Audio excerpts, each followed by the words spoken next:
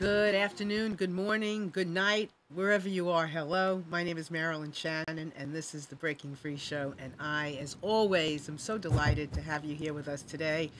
Each and every week we love to explore different opportunities for us all to learn, grow, share, connect, understand uh, the meaning of life, opportunities, growth, our freedom. And today is going to be again one of those shows. And before we get started with that part with our special guest, I want to introduce Amnan. Hello. Hello, how are you? I'm good. How are you? Fine. You doing We've good? been okay so far. So far, so good. I'm Yeah. I'm raring to go for whatever comes my way. And you? I'm just fine. Good. Good, good, good, good, good. Yeah, it's been a great week so far, and I had a wonderful weekend with my grandson, so I'm really good to go. So I'm going to read to you about my guests because, and I don't always read all these things, but it's so interesting and it's so much going to be part of our show that I want to do that. And, a lot of the times people will turn around and say to you, do you have a book inside of you? Do you have a story to tell? Well, today we're going to talk about the documentary inside of you. Do you have a story to tell? Because today, sit back and listen because you're going to learn something about telling stories. And if you know me, which many of you do, you know that I have been about stories for years and years and years and years and years. And I believe that stories are what will connect us. Stories help us feel, obviously, like we're not alone. It shows what's going on beneath the surface that we cannot put words to, and so much more, so much more. Stories is really what it's they're so healing. So I want to read to you today about my guest, and I am fascinated by his story and who he is. So our guest is Andy Abrams Wilson, and he's the founder and president of Open Eye Pictures. Andy serves as the company executive director and senior producer, a multi-award winning, Emmy-nominated producer and director of creative nonfiction films. Andy received a BA in cultural anthropology from Northwestern University and a master's in visual anthropology from the University of Southern California, where he also studied at USC School of Cinema. His approach emphasizes the moving image as a way to bridge disparate parts, people, and ideas. And I think that's really, really cool. And I spent some time on their website last night, and I suggest everybody at some point you go and you do that. What you will see is extraordinary. I've been interested in documentaries for a long time, and I've watched trailers on different websites, and there's something about these trailers that from the second you turn them on, there is no question you are going to be captivated. There's no question for the least bit that you're going to be moved. No question. So the art of opening eyes, which I think is very cool, Open Eye Production, is award-winning production company specializing in creative nonfiction media. They focus on the lens and unrecognizable stories, forging connection between desperate parts, operating ideas, and minds to new possibilities. I think it's just so interesting. And one of the pieces that I saw last night grabbed me like immediately, and there was no words. And that's pretty cool. So with that, I want to welcome Andy. Andy, welcome, welcome, welcome. Good to be here. It's nice to have you here. So what did I leave out about you currently? A whole lot, but I Okay. think we've got a lot of time to talk about it, so Yeah. I'm happy to get started. All right, terrific.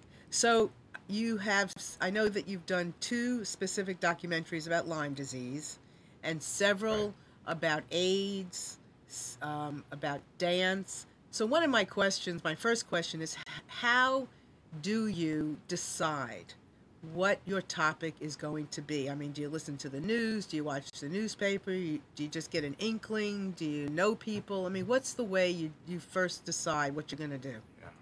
Well, a lot of filmmakers say this, and I will also say this, and the same thing, which is that we don't choose our subjects; the subjects choose us. So the films choose us. That it's sort of like you can't not make the film. It really arises from a question, from an interest, from an attempt to try to understand something that's not understandable, or to get to the bottom of something. But really, you know, when you're an independent filmmaker and there's not a lot of support, you know that it's only going to be your soul which is going to pull you through.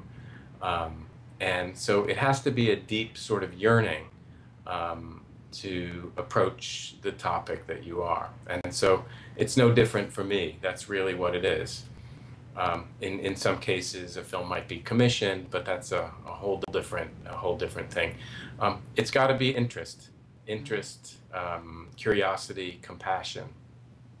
So when you say you don't have a lot of support, I'm guessing what you mean, and then you can clarify that for me a bit more, is that some of the subjects you choose, somebody else might go, what? Why would that? I mean, I can't even see the connection, so why would I support that until you actually do it? Like the one that we talked about, the one with the dance that I just love so much. What was it called? Going Home? Returning Home. This was extraordinary to me because there was no words, and it was just a dancer dressed up in a way that was so much more beyond earthy than I could have imagined. And from the moment I saw this person on the screen, I got the connection. But had you told me about this up front, I might not have understood until I actually saw it. So would you say that, is that why you don't necessarily get the support? Is this because the subject? Okay, no. Tell me why. No, because independent documentary filmmaking is not something that there is a large market for, and that there is a large paying market for. That's what I'm talking about. So it's really about our cultural, the cultural marketplace than anything else. It's, you know, you won't find an investor for a documentary film for the most part. It's not like the Hollywood industry for narrative films. So it's really the genre that I'm talking about, less than the topic itself. So when you do these, unless they're commissioned and somebody's paying you to do them, but when you do them on your own or with your staff, do you make money from these? I mean, how do you make money? Well, we have to in order to Right. run a business, yes. Our business, Open Eye Pictures, is a nonprofit, but what that means is that all the proceeds from our work needs to go back into the work, into our mission. So yes, we have to make a profit in order to pay ourselves, and like I said, to continue the work that we do. But many documentary filmmakers don't. You know, all films do not turn a profit. And that's why you see a lot of documentary films that are on platforms like Kickstarter trying to raise money without the promise of a return. So like I said, investors, it's not something that investors are interested in. It's about social issues and social value and ultimately meaning and education. Right. Yeah, that's a great way to put it. I'm one of those people, I think, that I have a documentary inside of myself, and it's been one that's been talking to me for years. Are you familiar with Well, a... only you can Yeah. make it. That's what I want to say, because you know, I hear from people all the time, oh, I have this idea, why don't you do this? Well, like I said before, the only way it's going to get done is if it comes from you, is if it's your baby that needs to be born. Mm-hmm. And so what I say to people when they come to me with ideas, I say, you got the money? Let's talk. But you know, otherwise, it's you know, you only you are going to be able to put the time and the effort into it. Will it be your baby? And if it's not your baby, it's much harder to do the work that's necessary to bring it to completion.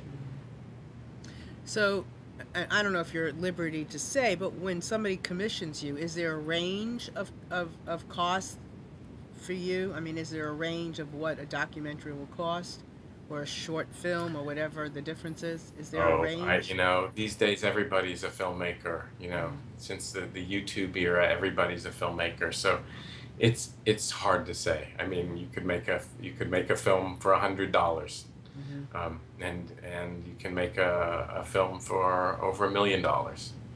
So it's a really Wow. tough one to Sure. answer. And how long are your films, generally speaking? A good They're all different documentary. lengths. I've done Yeah. a lot of shorter films, 30 to 45 minutes. I like that length. I think it gives you enough time to get into an issue, into a character, and um, not dwell. Hmm. Um, but most documentaries are at least an hour. The PBS hour is 56 minutes, so you'll see a lot of films that length. Feature films are usually over 70 minutes, so you'll find feature documentaries that are 70 plus minutes. My Hmm. film Under Our Skin was 104 minutes, so it really varies. Hmm. Well, I loved what you said about um, that the story has to speak to you, has to, I mean, gets you. Because I mean, I really think that when you live your life, you know, you don't set out to say, well, I'm going to do this and I'm going to do that. All of a sudden, just something, there's something, somebody said something, something grabbed your attention, and you become so passionate about it that you know, you have to speak it somehow. So I loved what you said. I Yeah, really. it's a method of inquiry, Hmm. and how wonderful is that your work can be about inquiring into something that you're interested in, Hmm. you know. I mean, I think that's why it's such a great job, because it's not really work in a lot of ways. It's just pursuing our interests, and trying to uncover, uh, I'll say, truth, um, trying to share that truth, and trying to connect people.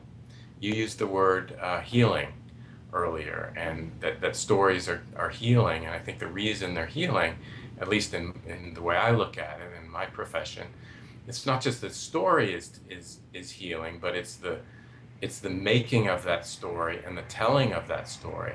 And it's precisely healing because it's connecting. The making of the story is connecting the subject of the documentary, to, in my case, myself, if I'm doing the interviewing, if I'm doing the witnessing. And it's also healing because then you're bringing that film to a larger audience, and a larger witnessing. So it's connecting. It's all about connection. Connection is happening everywhere, and telling stories, we're connecting, and that's Right. why it's healing. Right. Right. Yeah, you know, I often will say you know, when we have certain guests on our show, that we like to share a tool, a strategy, a technique. You know, somebody did something, somebody wants to do something. Sometimes it's healing just for the guest to be able to share their story. You know, and I mean, it all matters so much. Yes, absolutely. It is that act of of witnessing and being witnessed that can be Hmm. incredibly healing, especially for people who haven't had their stories told, and in the case of my film Under Our Skin, which is about the hidden epidemic of Lyme disease, and although it's a hidden epidemic, it's really one of the largest epidemics in the country right now. It's larger than breast cancer and HIV combined. These people have fallen through the cracks, and their stories haven't been told, and they haven't been taken seriously. So that act of witnessing becomes very palpable and very healing. Hmm. Yeah, I could listen to you talk about this all day long. So if I don't come with a question at you right away, it's honestly, I usually can, but I'm thinking so much about what you're saying because you're touching upon things that I'm so very interested in how we tell these stories and all about these stories. And when you use the word unrecognized stories in the description here, I mean, Uh-huh. I think that's so important because so many people don't have a voice, or you would never focus on this thing about murder in Mesopotamia. Mesopotamia. Uh-huh. Yeah, I mean, when I watched that last night, and it was just a little piece, just the woman in there that just kept saying something I can't remember, just like one word. Uh huh. Yeah, I mean, she just kept agreeing and not. That in itself was so powerful. Mhm. And she didn't say much. Yeah. Well, you said the word unrecognized stories, and I think that goes back to the healing too. The healing place when there's a spark of recognition, a spark, like a sort of jump out of our common reality, um, to see something different, to hear something different. Um, and that to me is what gives me the meaning, because it's also happening.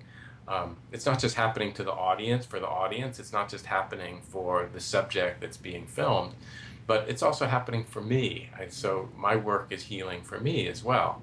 It's bringing new insights to me. It's bringing me closer to other people's human experience and human condition, um, and it's giving me a new, um, new knowledge, and really ultimately I think compassion and humility before these stories that are both foreign and ultimately um, common and human. So again, getting back to this being a difficult field in terms of not having a broad cultural recognition or support for it, it can be also very tremendously satisfying. Right. And that's really and truly, I mean, what you were like speaking my story just by doing this show. I mean, I bring Right. people here for Right. people to see and hear. When would anybody else in our the people that we touch have an opportunity to listen to you like this? Not too often. I mean, you might do shows and you might get an opportunity to be interviewed with things, but for people to actually hear your heart and soul like this, the people that would, I mean, maybe never even heard of some of the things that you've done or other people have done, but they get such um, a sense of this world's not such a bad place to live in. Look at what people are doing. Look at what people are up to. That's what I think is another extraordinary thing. I mean, last week we had these two really cool people from a camp in Seattle, Washington, somewhere called Camp 10 Trees. And it's a camp for gay and lesbian, trans teenagers or teenagers that are from those families.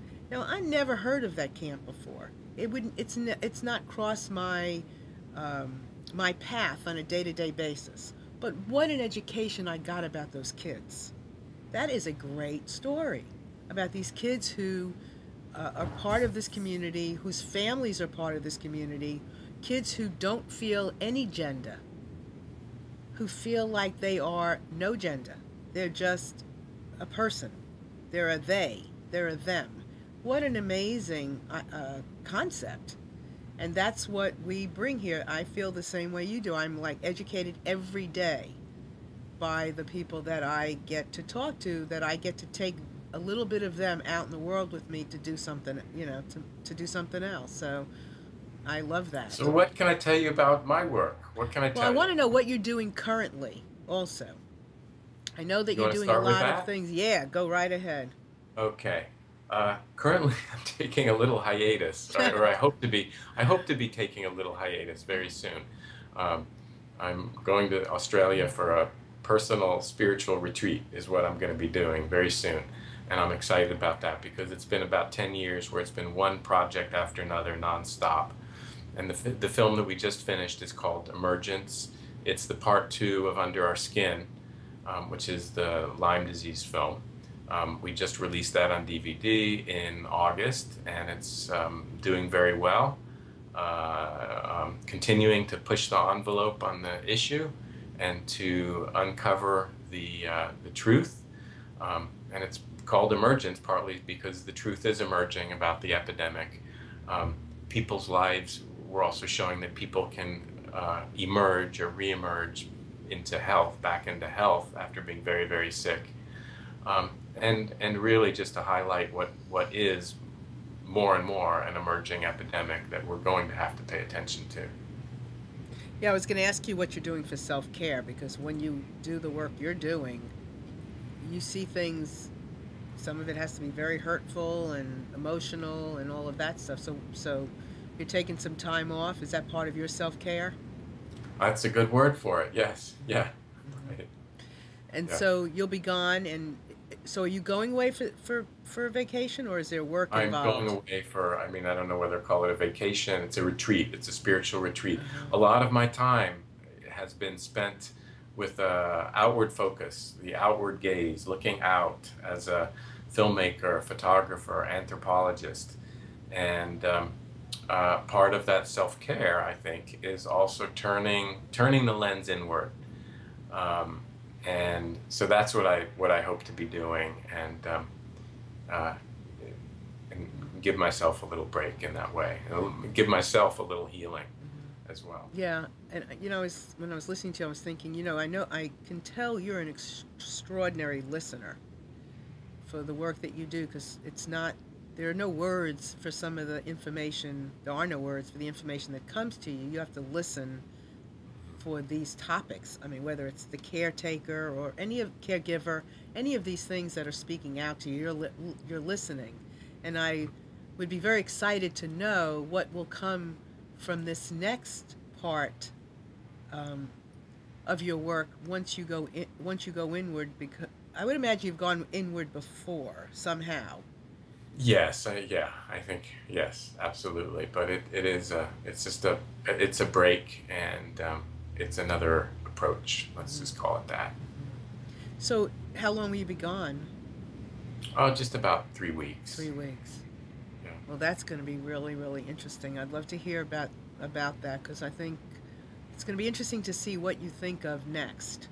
When I um, listened to some of these, and I was thinking, what would he say about Ebola? I mean, there's so much going on with that, and you take these two stories. You have Lyme disease, and people aren't focusing on that as much as they are this. So you must have something to say about that, I would Well, imagine. I mean, we don't want to. I certainly don't want to underestimate Ebola, and it's obviously very scary, and it's impacting a lot of people, and um, so in no way do I want to minimize that. But yes, Ebola is a zoonotic disease, which means it's a disease that can jump from animals to humans. And just like Lyme disease is a zoonotic disease, and it's the most prevalent zoonotic disease in the United States, and elsewhere in the world too, but certainly in the United States. Um, and like I said before, it's more prevalent than HIV and breast cancer combined. It's also the most prevalent vector-borne disease, meaning that vectors carry it. Um, so it's very serious, and it's destroying people's lives, qualities of lives. It's killing people. It's commonly misdiagnosed, if it's diagnosed at all, as conditions such as MS, ALS, Parkinson's disease, all these neurodegenerative diseases for which we don't have cures or known causes. Um, yeah, rheumatoid arthritis, chronic fatigue syndrome, fibromyalgia. These are all differential diagnoses. They're all conditions for which we don't know what's causing them. And Lyme disease, in many cases, is sort of the spearhead, is what's causing it. And so people are, because of the lack of education and awareness, people are not getting diagnosed and not getting treated. Hmm. And it's a real drain, not just in terms of people's personal lives, family lives, but also our economy. People can't work for years and years and years, Well, and it's and a I think tragedy to me. it The is. reason I got into this in the first place was a friend of mine here in California was very, very sick, and she was diagnosed with MS, and then she was diagnosed with ALS, which is basically a death sentence. And she kept looking, and she then got a Lyme disease diagnosis, and slowly rode back to health. And so I wonder what would have happened to her if she stuck with that ALS diagnosis, which is a dead end diagnosis. Um, she might not be here. She might not be here if she didn't get that treatment. So Right. that's how serious this is. Right, and I would like to think that even, let's say, even the Ebola or anything any of these stories draws attention to the Lyme story or to the ALS stories. I mean, it seems to all. I mean, somebody else the other day was talking about their son and a disease that they had, and all of these stories seem to be helping to put a focus on the rest of the stories. So, however the stories come to focus, I think is really important. And like you said earlier, you have this personal experience being drawn to you with your friend, and that helps get out a big part of this story because we and people, you know, some people can read about it, some people are experiencing it, some people want to see it. Just like with your video, with your movies, they get to have an experience by watching it that they may not have had before, to associate with the magnitude of the disease. And Yeah, well, right, right. With the disease meaning Lyme disease, is that what you're yes, talking about? yes, Yeah. yes, Well, I definitely. think we're going to be hearing more and more about it, Mm, and I think the first film, Under Our Skin, did a lot to bring about awareness hmm. for the issue since it came out in 2008. It did get a lot of attention at the time. It was a semifinalist for the Oscars. It had a limited theatrical run. It was on PBS. It was on uh, Netflix and still is on Amazon. So a lot of people saw that film, and it did open eyes. And I guess partly that's become a mission of mine to continue to tell that story and impact change. Now, I didn't go into this as a as an apologist or as an advocate of a certain point of view. I went into it with a curiosity, with a compassion for the people who I saw suffering, but a curiosity for sort of uncovering what was going on. And so it's the data itself, the stories. It's the stories themselves that really has cemented in me this real passion to help save lives ultimately. Well, my life would not be touched by Lyme unless there was somebody like you. I pray somebody like you was somebody that I know had Lyme. I probably wouldn't have kind of connected unless it's part of my life. And so I'm very grateful for you bringing things like that up into Right. into, for the rest of us to see it. Chris is asking how your background in being an anthropologist has helped you be a filmmaker, and how has it affected your being a filmmaker? Well, that's a great question. My background is not just as an anthropologist, but as a visual anthropologist. So that's what I have a graduate degree in visual anthropology, which is a sort of hybrid of film and anthropology. So it's telling stories through the visual media about cultures and about cultural issues, let's say. So it's although I don't sort of bill myself as an anthropologist, um, it's really deeply ingrained in me in terms of the importance of getting to know your subject. That you don't just drop in and drop out, but that familiarity is so important. The idea of participatory observation Um, is so important within anthropology that you go into the world of the other. So that's one thing. This idea of reciprocity, that you don't just go into the world of the other and take from it, but that there's a sharing, a reciprocity. So that's important too, that I'm giving back. And I like to think that what I'm giving, in part, is really the witnessing, is the act of witnessing. And as we talked about before, that's very that is very healing.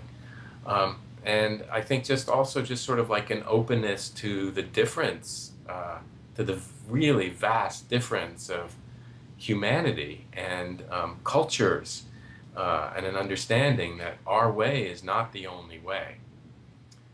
I think all of those things have really shaped the way I look at what I do, and in some ways also have chosen what I've done. yep. There is no one way of doing anything, is there? I love the idea of observing and living it while you're doing it.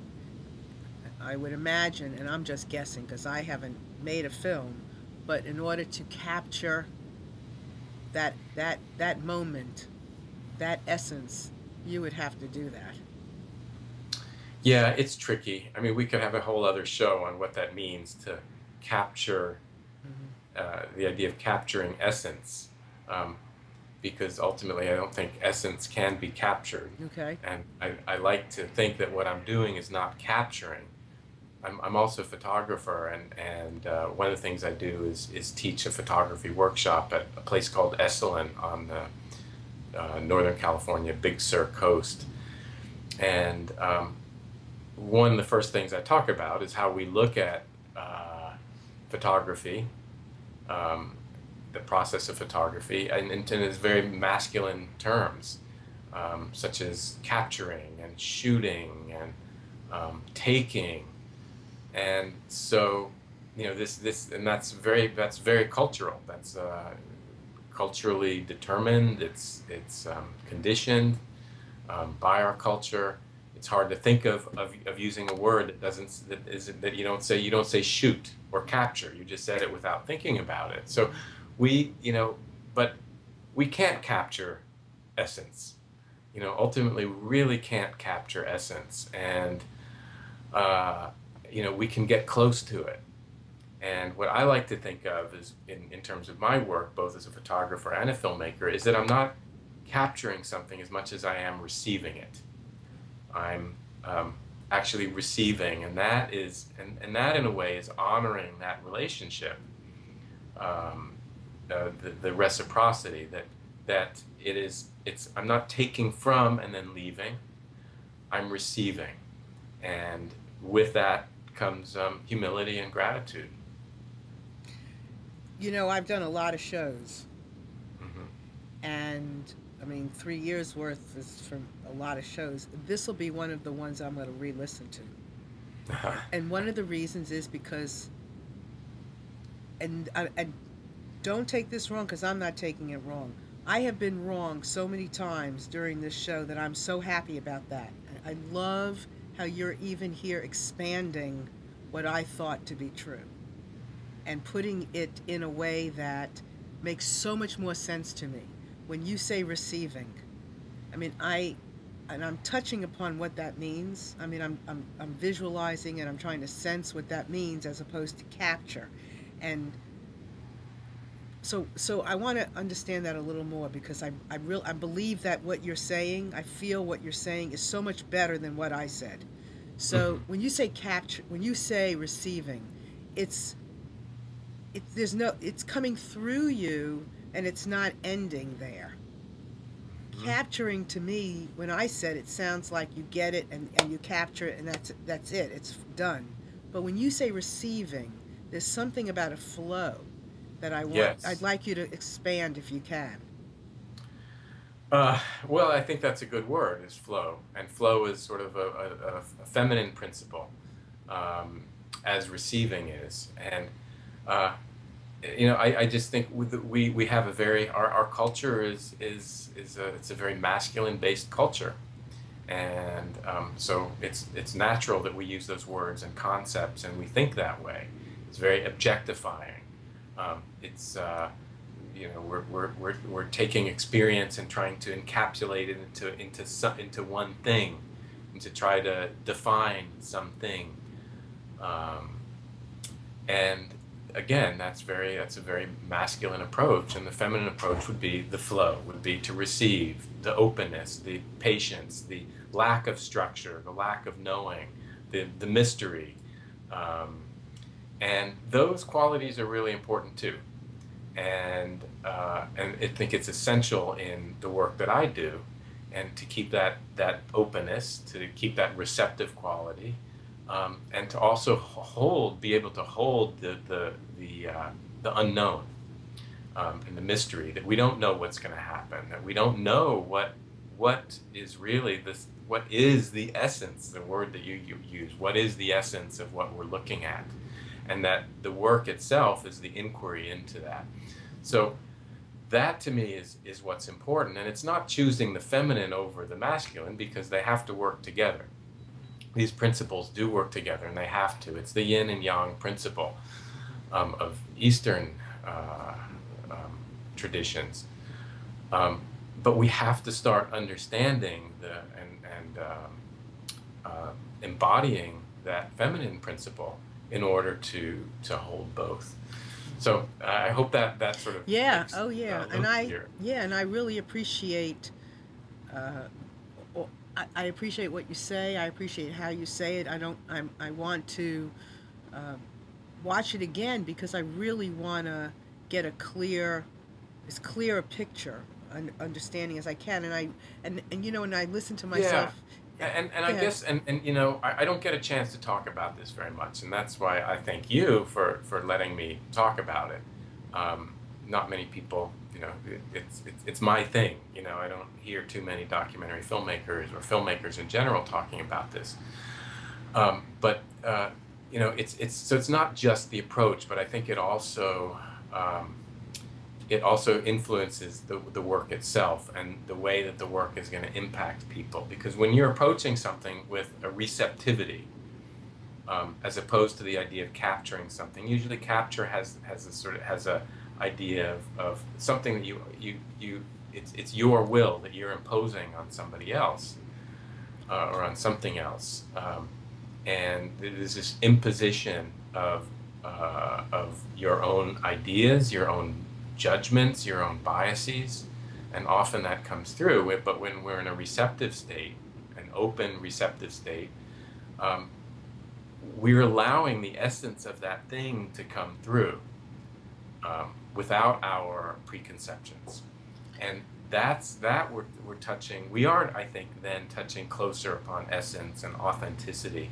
And I think when that authenticity, when we are able to touch on that authenticity in the subject that we're looking at, it dissolves the boundaries. It dissolves the boundaries of self and other, of the subject and object, so that it comes through me, it pierces through me, and then pierces through the lens of the camera, through me, and through the viewer ultimately. And that authenticity is what I'm really interested in. Right. And in order to get to it, we have to let go of our preconceived notions Right. and our ideas about capturing Right. anything, Yeah. really. I mean, get rid of control and I mean, because even if you're looking for the essence, you're looking for an answer, you know, and there may not be an answer. You're not R- looking for that. You're Right, right. just, yeah. And I mean, yeah, and essence, if yeah, I mean, this is a philosophical yeah. discussion ultimately, Well, but that's okay. is, And is, I, uh, yeah, is you know, yeah, is essence a thing anyway? I exactly. don't think it is. So I thank you very much because this is more than I mean, I have no idea what we're going to talk about, obviously. I mean, I'd say I have certain questions and, certain things we could talk about, but I kind of wait for it to kind of happen Hmm. in some way, something. And this is really fabulous because you're really talking beneath the surface of something that you can touch. Anyway, I hope Right, everybody out here understands what I'm talking about because I yeah, do, but it's hard to right. explain. It's so profound. Yeah, beneath the surface. That's a good word. The title of the Lyme disease film is Under Our Skin. You know, the name of my company is Open Eye Pictures. So it's that idea of seeing beyond, seeing underneath, um, staying open. Staying open and letting it evolve as it goes, not knowing where it's going to take you, just that it's something. And knowing that I think knowing ultimately, it's like when we say something is eye-opening, it changes our perception. We're allowed to see in a different way.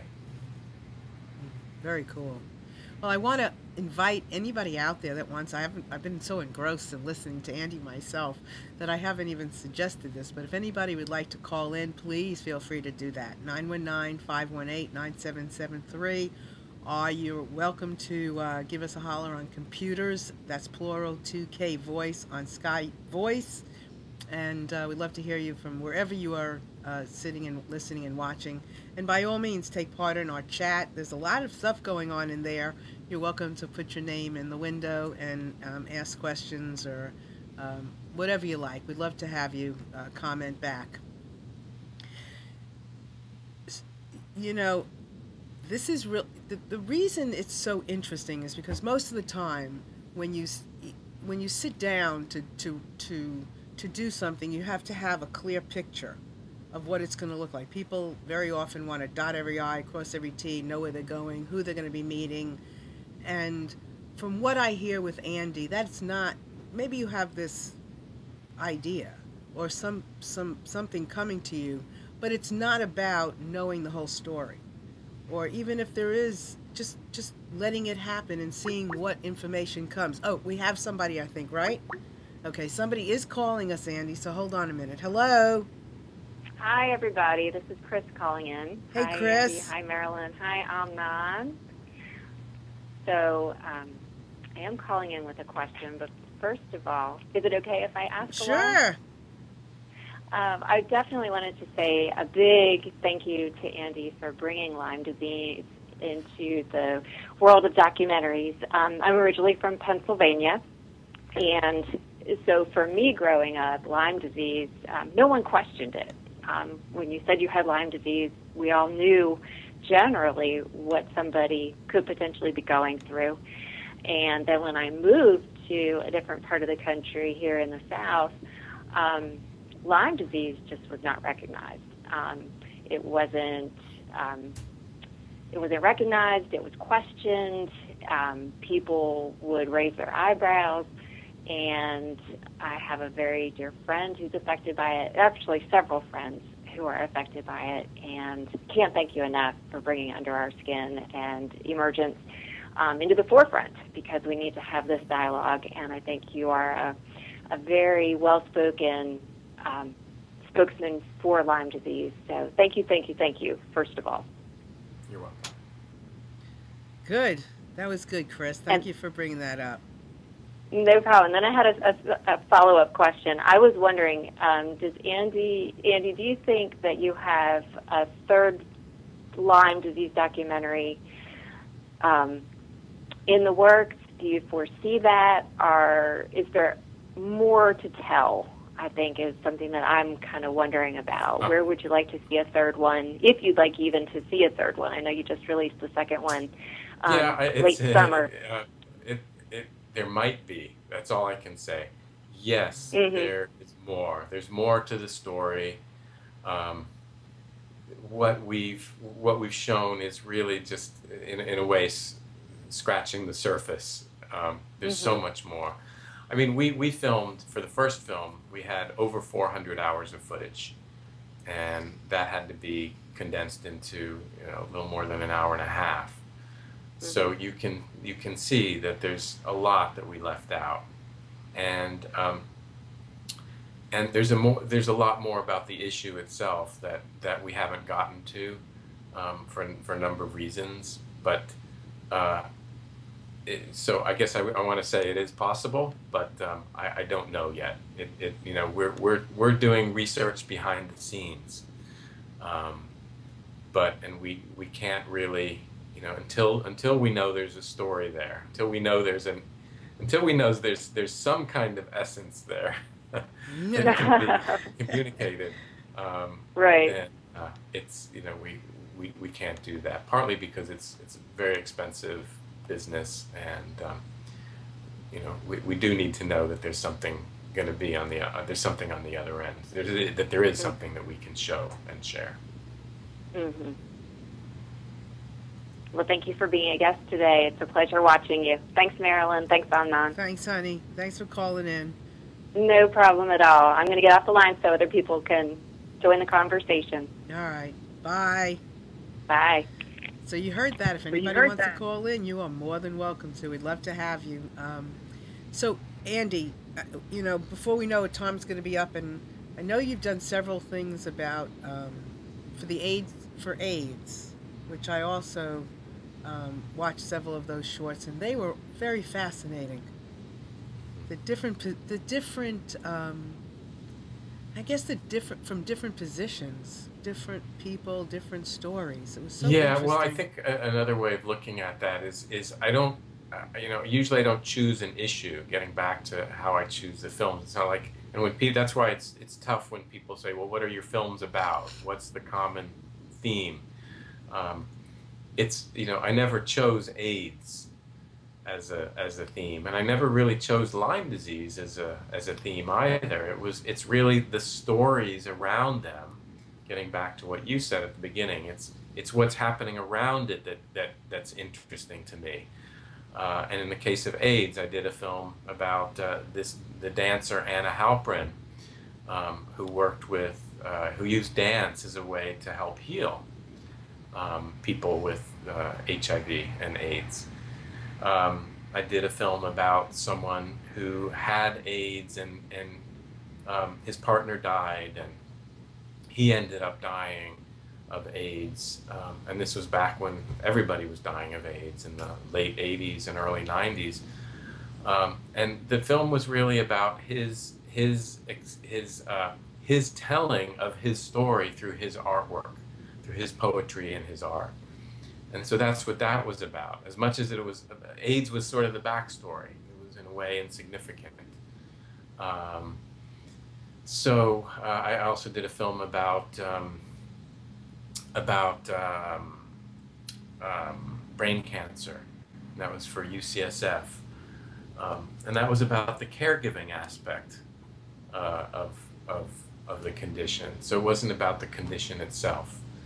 So again, it has to do with the stories around it and the people around it and the human relationships around it. That's what ultimately interests me, is how do we deal with crisis, and how it forms community and how it fosters creativity, and how we can heal. That's what interests me. Well, you really are a master, because when I listened to the story about where the gentleman read a piece of his poem, Uh-huh.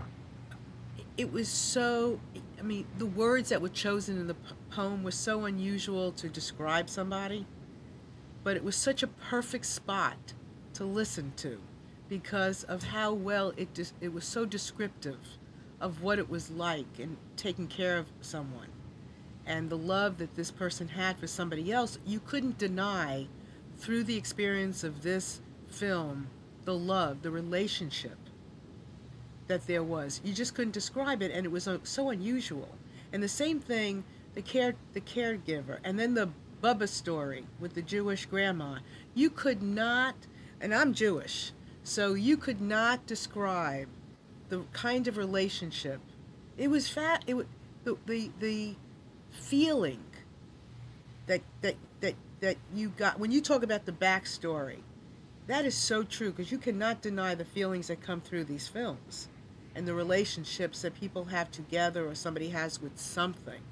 It's just amazing. I really commend you for the work you're doing. Thank you.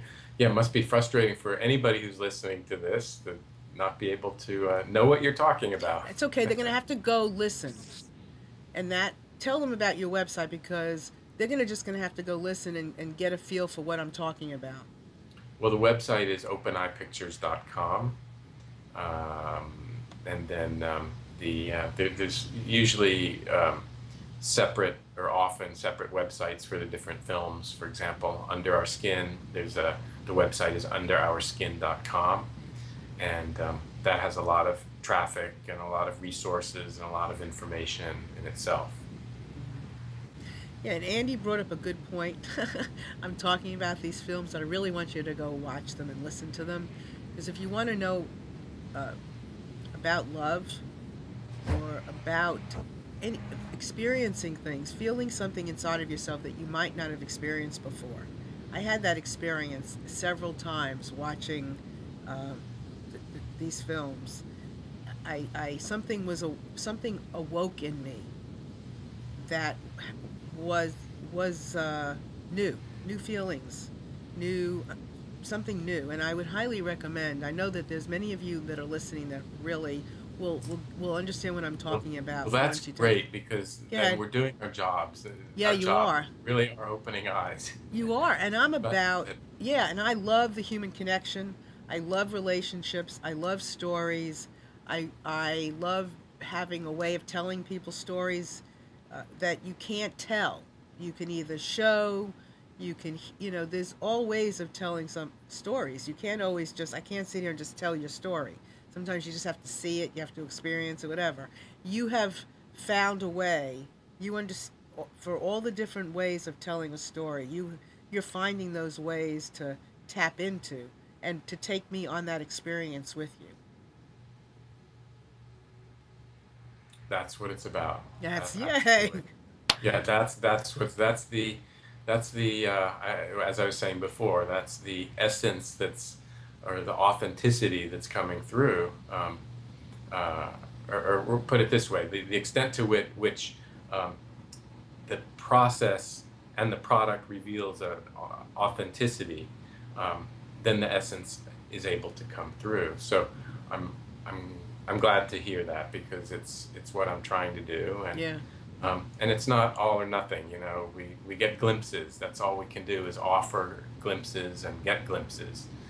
Um, and I think when we release ourselves from the need to sort of capture truth or any or capturing any one thing in general, like essence, then it frees us to have a real a deeper and more enriching experience. Right. And it's going to happen glimpse by glimpse. Yeah. Glimpse Yeah, so by maybe they're glimpse. not stories, maybe they're glimpses. We can call them Yeah. glimpses instead of Yeah. stories. Because a story has a beginning, middle, and an end, Right. you Right. know, Right. conventionally. But a glimpse Right. is just a sort of, it's an open window, it's an open eye, but then the eye closes, Right. and we don't know what's next. Right. And it's interesting because people want to know the story, how it's going to do this, how it's going to make money, what's the whole thing. And really and truly, even when we talk about freedom, we are only showing a glimpse bit. That's the only way you can, I don't know, I shouldn't say the only way, but it's a way that I think we use this platform is to show a glimpse at a time, and then the rest is up to whoever sees the glimpse or experiences the glimpse. you know because I would guess, and you can tell me, everybody, people are going to experience different things from your films, and you're not telling them what to experience. Yeah, ideally, I mean, we are. I mean, it's filmmaking is also a very manipulative process. You know, we manipulate with our editorial choices, with our choices in terms of how we're filming somebody or something, um, in terms of what goes in and what doesn't go in terms of the music we use. So it is highly manipulative, um, but I also uh, that's partly how my anthropological background works into this. That I think we need to have an awareness of that, how we are manipulating all the time. I mean, we can't not manipulate in a way. We can't not control because every decision, every word that we utter is a is a restriction, and is both conditioned by our experience and also restricts experience. So it's going to happen no matter what. The mere Yeah. fact that we use language to structure our thoughts and ideas, that we use images, is controlling in a way. So given that, how can we be as open to experience as possible? And that ultimately is maybe a spiritual question. And that's why I'm going to sit in a spiritual retreat for 3 weeks next month, because you can't do the outer work without doing the inner work. No, and something obviously something is calling to you, and I'm imagining you're just needing to get really quiet, away from the creativity even of whatever, to be able to really get beneath whatever is, to get to what's calling you, whatever piece that message is, or whatever. And it happens, but you're needing there's something that's very important for you to hear, and it's grateful. It's wonderful. I'm glad you're for me, for you. I'm glad you're going to have that opportunity, because you have a way of sharing information that is so beautiful, that I am happy you're having this opportunity, so that you can come back and maybe tell us something that that you've heard. Maybe your next thing is a spiritual message of some sort, and you are a messenger of that, of that message. Nice that we are all vessels, right? We Oh are yeah. vessels. I like that, and looking at it in the photographic metaphor, is the camera itself is a vessel, Hmm. and it's a vessel of light, just as human beings are vessels of light. Um, the light goes through the lens, and the light from within ourselves also goes through the lens in the other direction. So that's the reciprocal relationship. That's the mutuality, and ultimately, I think that's also the healing. It's when those two parts join, when there's a dissolving of boundaries, when there's a union coming from the duality. Um, so I like that you said that word. Yes, and to the extent to which we can all be vessels um, of light, um, I think it'll make the world a better place. There's no question. There's no question. And I would love, if you're, when you're ready, I would love for you to come back and really, whenever you're ready, whatever it looks like, if the time comes and it's the right time, for you to come back and talk to me about this stuff, because I would love to hear what you saw, and how, because I'm all about about connecting and listening. I mean, that is my thing, and Mhm. I'm on this listening journey. Mhm. And everything gives off information. Everything. We listen to everything: pictures, sight, sound, everything. And so I'm really excited to hear whatever you've heard, and however you're going to share it. So, Yeah. Andy, I want to thank you for being so beautiful today. Really, so expressive, and just thank you very much for sharing with me something, another, I don't even, another something. I don't know yet. Another way of seeing, another way Yeah, of being. yeah.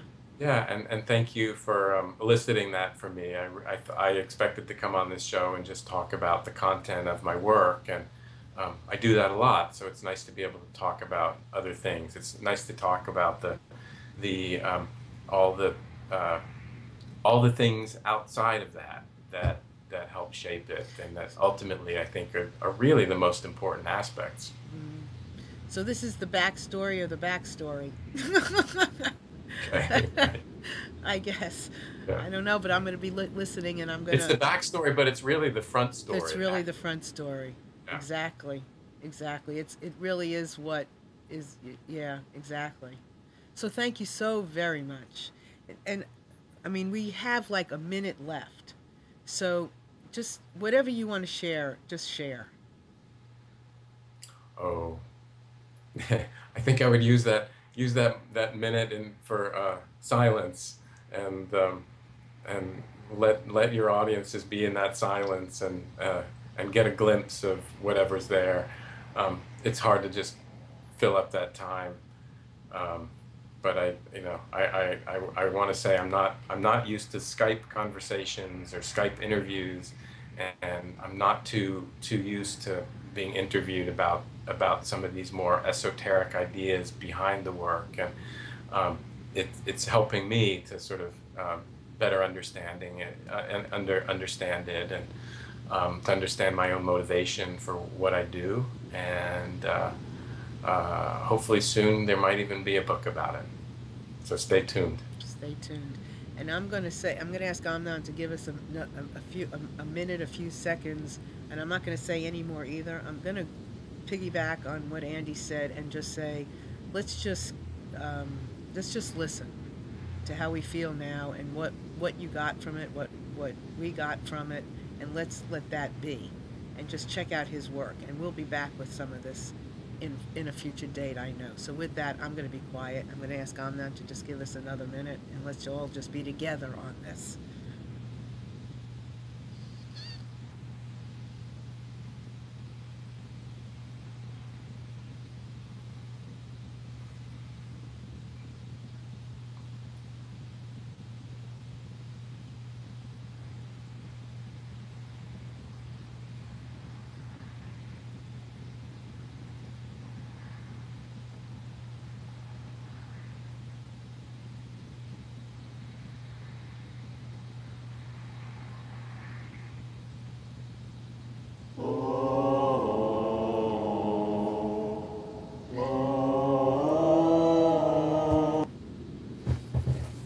With that, everyone, have a wonderful day. Andy, I'll be in touch. You're just marvelous. Thank you. And everybody out Thank there, you. Take care. Thanks for being here today. Bye. Bye-bye.